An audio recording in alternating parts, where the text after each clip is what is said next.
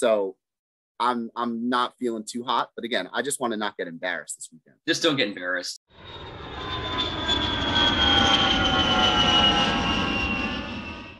All right, everybody, welcome back to Jets Therapy. As you may have noticed, the Jets got absolutely embarrassed, laughed off of the field. This is kind of what we were talking about last week or a few days ago, that this is the only thing we didn't want to happen. We just wanted a close game. We weren't even looking for a W. We just wanted to be somewhat competitive with the Bills organization. They lead the NFL in a variety of different categories, and it completely showed. We looked like trash and completely demoralizing. Gordon, where are we at, man? Yeah, I mean, you know, it's one of those lowest of the lows after this week. Again, I know coming into this week, we both kind of said we weren't as hyped up as that Colts game coming right off that Bengals game. So we kind of knew, what we wanted to see from it. And I didn't see anything that I wanted. I wanted to see Mike White do well. That didn't happen. I wanted to see the offensive line and defensive line continue to do all right. That didn't happen. So everything that we wanted, we just didn't see. We wanted to see a competent football team. And I don't know. I didn't think so. I'm so sick of hearing Saleh. And let me preface this with, I'm the biggest Saleh guy. I think that he is right for this organization. I think that he is going to do great things here. But, dude, I am so tired of we're all young, first-time scheme, first-time coaches. We have a lot of rookies in the backfield. In Elijah Moore's press conference today, the first thing he said was, I'm not a rookie anymore. Dude, these guys have played half a season in the NFL now. Nobody is a rookie anymore. Nope. Through the first couple games, I get it. You're just trying to figuring things out. You're getting your feet wet. It's just kind of like a learning process for a lot of these rookies. Once you've played 9 to 10 games, you understand the feel. You know what it's take to compete with some of these guys that have been playing in the NFL for 5 to 10 years. And for Saleh to continue to go back on, we're learning it. We have young guys. I get the whole young guys thing, but he's got to drop that, dude. I mean, that needs to be done. That is the most frustrating answer as a fan, to just continue to hear we're young and we're learning. Well, guess what? If you're at a job for half a year and you suck at it, you get fired immediately. These guys need to catch up, and I'm done with that rookie excuse. I think back. I mean, I get that. I think back to or I like to think of Einstein's definition for insanity. Like, you keep doing the same thing over and over again and expect the same results, or expect different results. And that's what this season feels like to me. Like, oh, we our players didn't play well enough. We got to coach better, or it was on me today. Like, they didn't really even say it was on me today. Like, they said he's got to coach the defense better, but like, the offense has been, was terrible against this Bills defense. Now, again, we knew that coming in. The Bills were the number one pass defense and very good on the run still, but like, they didn't show anything. We took what the defense gave us, and it was a ass beat. No response. No response. Like, literally no response for anything they did. Yeah. The only thing that we kind of had going for us quickly was it was 10-3 with like 1:55 to play in the second quarter. And you and I were texting back and forth. How are we down 7 points? We haven't done anything. And then what do you know? 45 seconds later, it's 17-3, ball in the second half. They score again, turnover, they score again, and then there's no chance of winning. And my biggest thing, and I know your biggest thing, is Saleh looking like a deer in the headlights on the side of the field. I mean, that's been that's what I've wondered all season watching these Jets. Like, where is, last year when we knew Saleh was getting interviewed, they're like, oh, you're getting the guy that needs a holdback guy. Like, on the sideline, there was literally someone that held him from going onto the field. Now, granted, that was when the 49ers were doing well. And let's be honest, has there been that many times this year where, we've done well and maybe the camera just hasn't seen it? I don't know, but that energy, that passion, it's not showing on the cameras and on the sideline, at least from a spectator's point at home. On the field, in the game, it may be a little bit different, but like, where is that passion, that energy? And if he shows it in just meetings and like behind closed doors, like, is it all a facade then? And are the players seeing through that in a way? You know what I mean? Like, that's kind of what I'm wondering at this point. Is like, I know. Dude, I really, really hope not. I hope there's some sort of method to the madness here with his demeanor on the sidelines. But I mean, this is like a Todd Bowles situation where the guy's just not doing anything. Like, when Todd Bowles was coaching and things weren't going right, and I understand that he was congruent even when things were going right, he still had that relaxed kind of just complacent that demeanor. Don't get too high, don't get too low mentality. But like, that's not how Salah is. He does get high when we make huge stops on defense, and he does get hype. And then when things are going poorly, I mean, why is he even wearing a radio? What is just to listen to the plays? Who's he talking to on the sideline? Does he have any idea? Does he ever override Brick or LaFleur? Yeah. I understand LaFleur's been doing well recently, but as far as a defensive perspective, that's his game. He's a defensive coordinator. You can't be called a defensive guru and then hire Jeff Ulbrich, who I thought, coming into this year, I thought was a great hire, and the two of them together. But then get scored on 175 points in the last 4 games. What? It's the worst since like 1970 in a 4-game period. Since the Giants. Now we're going to take over that record. Just constant record breakers on the wrong end of the field. In the wrong end of the spit. So I don't know. Yeah. I don't know if that's just the way that he's going to conduct himself now. Like, he's like that true CEO type who's just trying to keep that level head. But there needs to be more intensity when things are going wrong as well, and holding guys accountable. And that whole speech that he gave, I get it.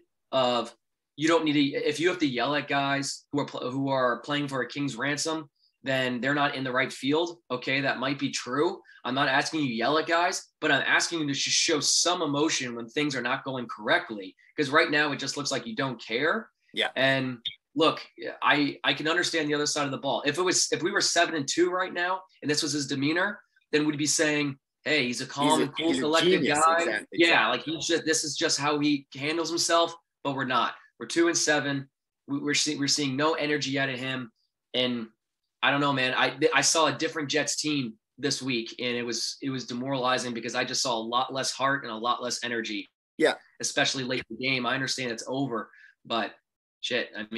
Well, like rough. coming out flat. Like I don't get that. So like I know we never want to. I'm going to speak the unspeakable name here, Gaze. Like you think back to his time and like his 2 years here, like. We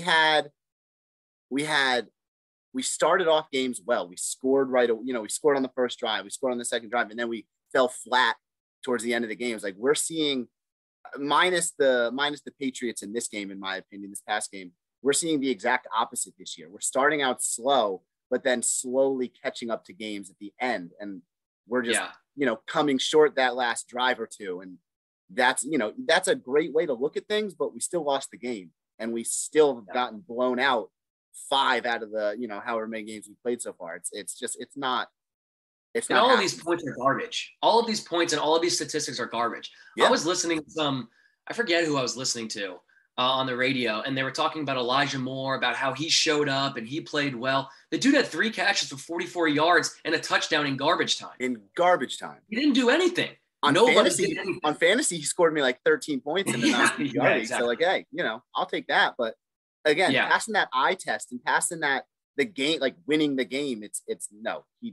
He balled out in the last 10 minutes, like you said. And the frustrating thing is, I actually think that we have talent on both sides of the ball. I think offensively, we have talent in order to score points, and that showed in the last couple of weeks. This week, it 100% did not. I understand the Bills have that extremely tough defense.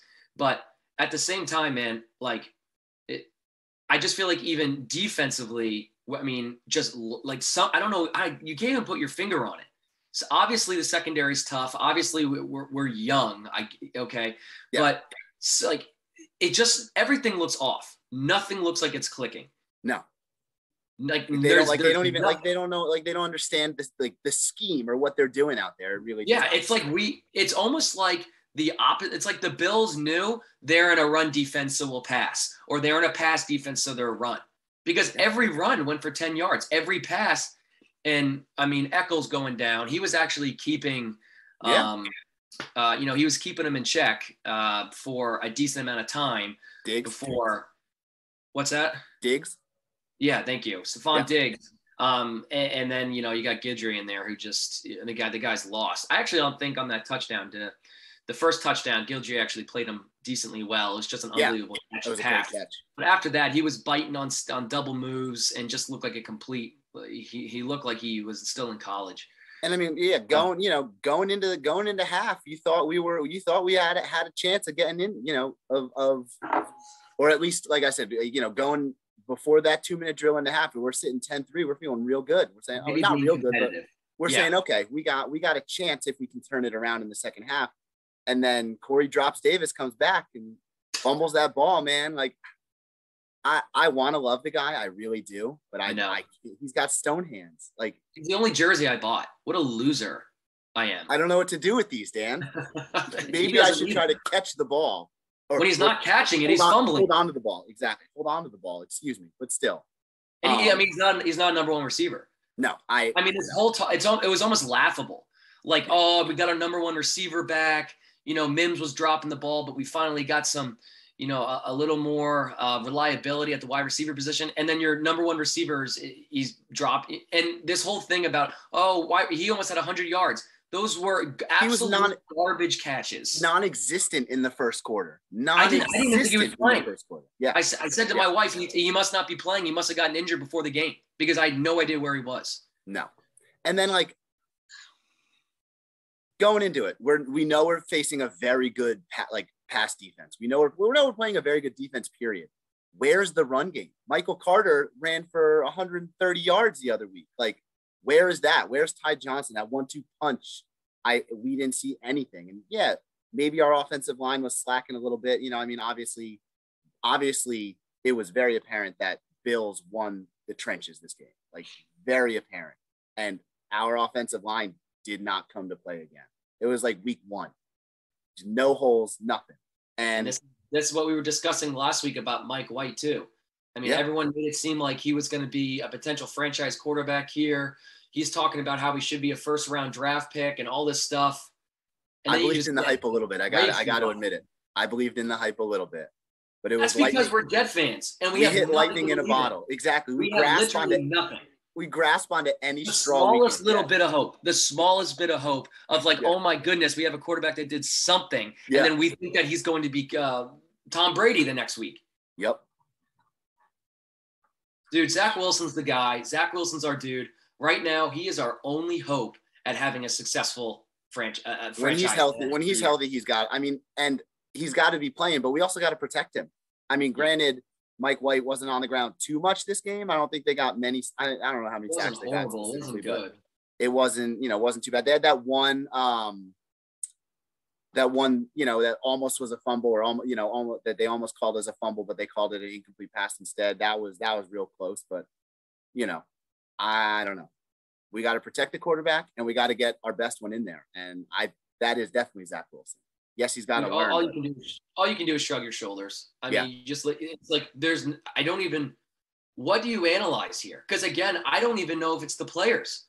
I don't know if it's the players. I don't know if it's Joe Douglas not having the right guys. I don't know if it's Saleh and he's just learning what it's like to be a head coach and getting the X's and O's right.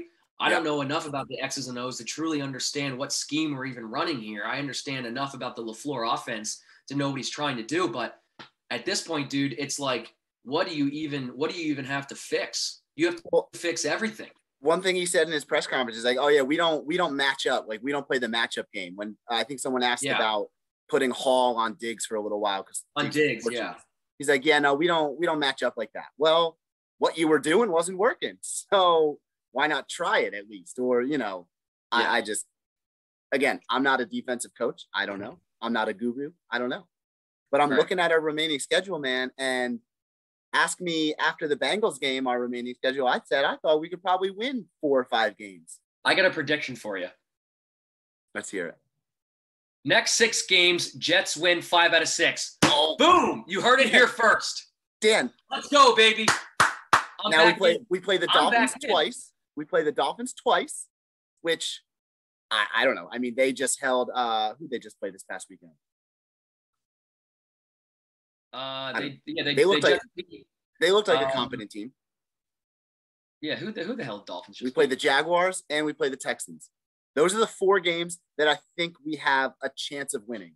The Eagles, I'm sorry, we're not beating them.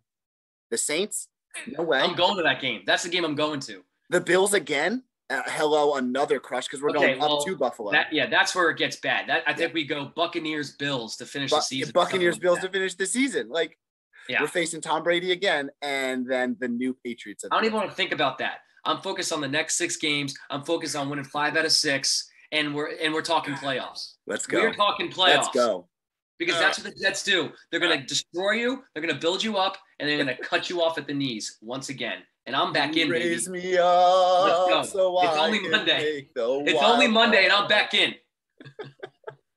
Because that's what we do. That's what they do. It's a roller coaster. It's a glass roller coaster of emotion, Dan. Oh God, what a joke. How sad. How sad is this? All right, man. Well, all right. We're gonna wrap up this this Bills week here. We're gonna be coming at you guys in a few days with our prediction for the Dolphins game. I think we saw a notice that Tua is gonna be back this week. Tua will be the starter. Yeah, I mean, I don't know if that. I like that. I think. Yeah, I don't think Tua has anything special. No. But I mean, we don't even know who our quarterback is. That's right. If Wilson can't go, yeah, I think Flacco goes. Flacco magic, baby. Yeah. Oh, he threw that dime. He threw that dime with 2 minutes left. Yeah, to Elijah Moore. What a stud he was. Yeah. All right, man. All right. Bye to Bella as well. See you, everybody.